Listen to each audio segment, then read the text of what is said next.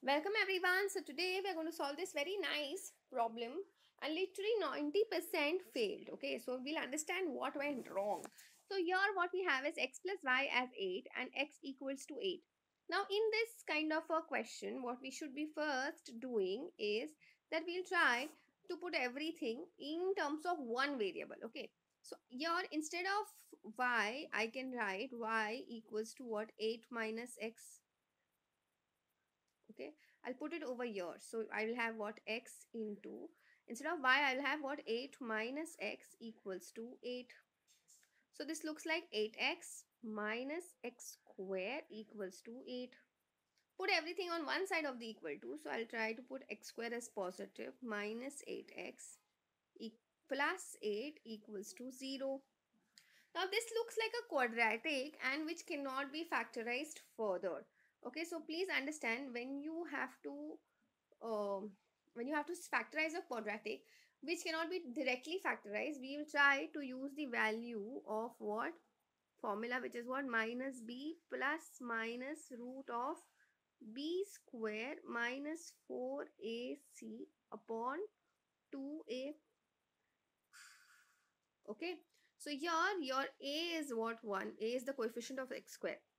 B is what? Coefficient of x, which is minus 8. And c is what? Coefficient, or the constant of your quadratic, that is nothing but just 8. So let's put it over here. I will say x is equals to minus of minus 8. Instead of b, we'll put minus 8. So it gets you what? 8 plus minus root of b square, which is what? 64 minus 4 into 1 into 8 upon 2 times a, which is 1. So I have x equals to 8 plus minus. Now this is what? 64 minus 4 into 1 into 8. That gets you what? 64 minus 32 upon 8. Okay. Sorry, no, this is not upon 8. This is actually 4. Okay. So now let's understand what will happen further. So I will say x equals to 8 plus minus 64 minus 32 is what? Again 32 upon 4. Okay, now please understand, 32 can be written as a perfect square. Okay, so we'll try to put a 32 also outside the root. So we will have x equals to 8 plus minus root of, instead of that, let me just take another page. So I have x equals to 8 plus minus root of 32 can be written as what? 16 into 2 upon 2. Okay, now if you look closely, you have x equals to 8 plus minus 4 root 2 upon 2. So I have, if you take, divide both sides by 2, so I have x equals to 4 plus minus 2 root 2. So I can say that value of x is either x equals to 4 plus 2 root 2, or I can say value of x is x equals to 4 minus 2 root 2. Now,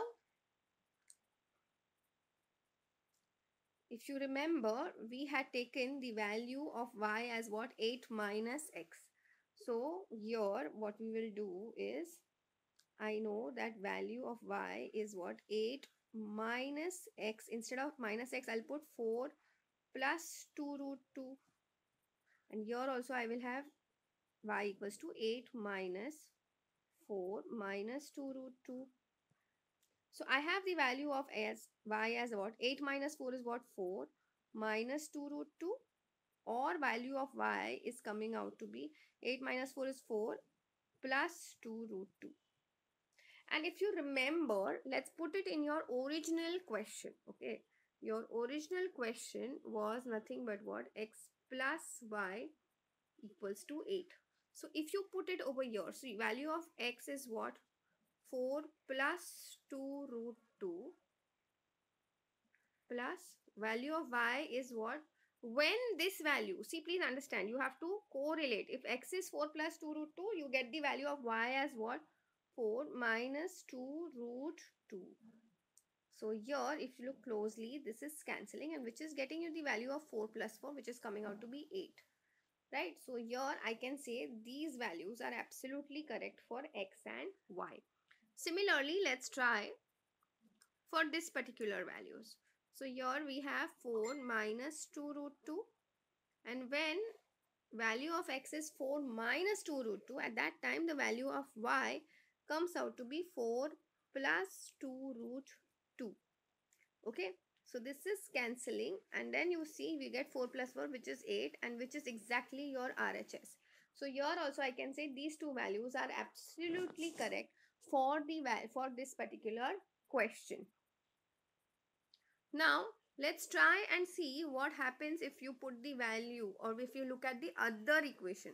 Let's just understand that the other equation was our xy is equals to 8. So again we'll take this value, which is what, 4 plus 2 root 2 into 4 minus 2 root 2. Okay, so now this is looking like what, a plus b into a minus b.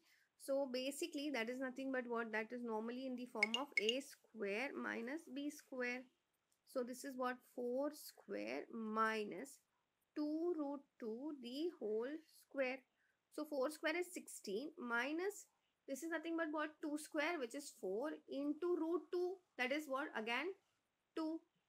So this is eventually coming out to be 16 minus 8, which is coming out to be 8, and that is exactly your RHS. Okay, this I am particularly doing because there are people who thought that Acha, that was easy, that's why I put it over here. No, this also, if you put it back in the second equation, you should get the same answer.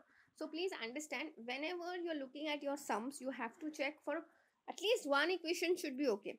But just in case people thought that why did not I use x into y equals to 8? No, you can put it in the other equation also. You will still get the same value. Now I hope you understood that why I have not checked for this. Because here eventually this is coming out to be same only. 4 minus 2 root 2 into 4 plus 2 root 2, which is exactly this. And we've already proved that that value is coming out to be 8. So I hope this is very, very clear to everyone.